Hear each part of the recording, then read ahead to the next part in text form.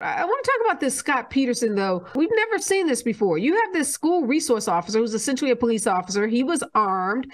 He's at the Parkland school when this mass, shooting takes place, and he doesn't go in. And now he is facing 11 charges, including 7 counts of felony child neglect.